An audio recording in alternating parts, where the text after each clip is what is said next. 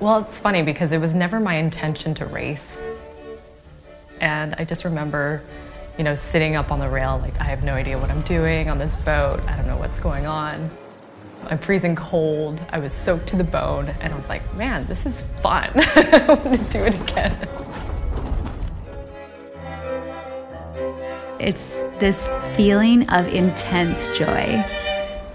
You can hear the water rushing across the hull.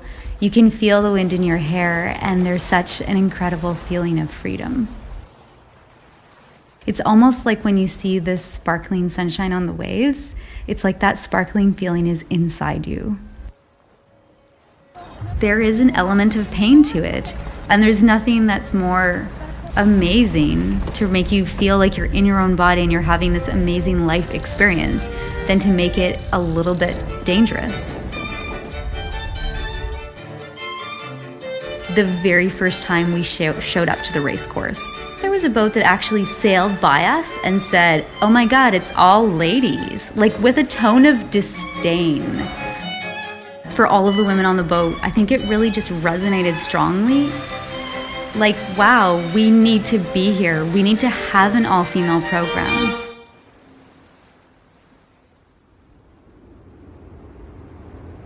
With the Galzillas, I wanted to create a program where people were not forced into just one position. The goal was, let's show up to every single polar bear race, no matter what the conditions are, no matter how we feel about them. Let's do our best. Let's promote an attitude of respect on the boat. Let's promote a learning environment where we're not afraid to try new things because we might not win.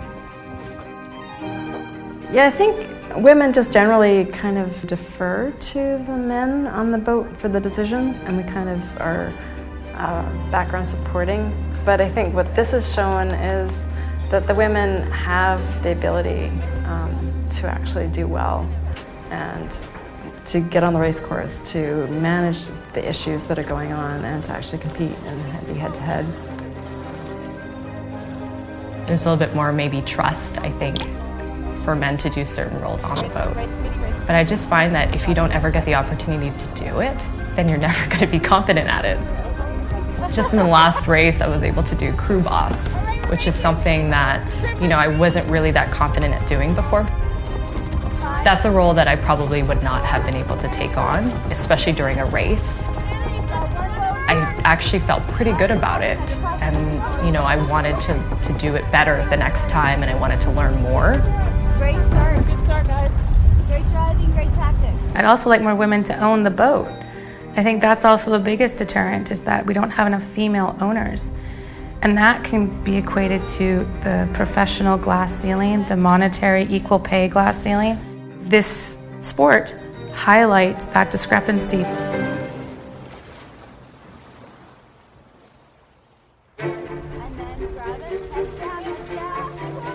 As a woman and as a small woman physically, I faced so much adversity in terms of trying to do those positions myself and being told over and over again, like, no, you're not strong enough because you're not a man.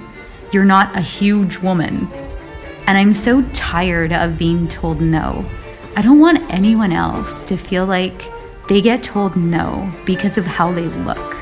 And this is not exclusive to sailing. This has been my whole life. I just feel like my whole life people have told me, no, you can't do this. And I just don't want that to happen to other people. It should be your choice.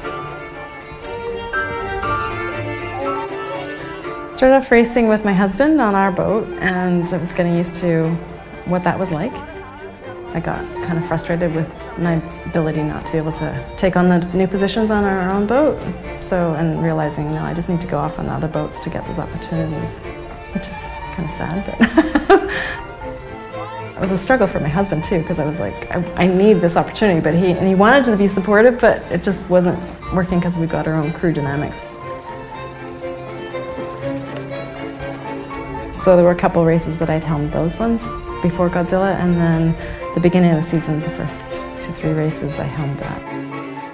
Won one of those races and second in one of them. It felt really great, amazing to be showing what we knew that we could do and actually proving it on the race course.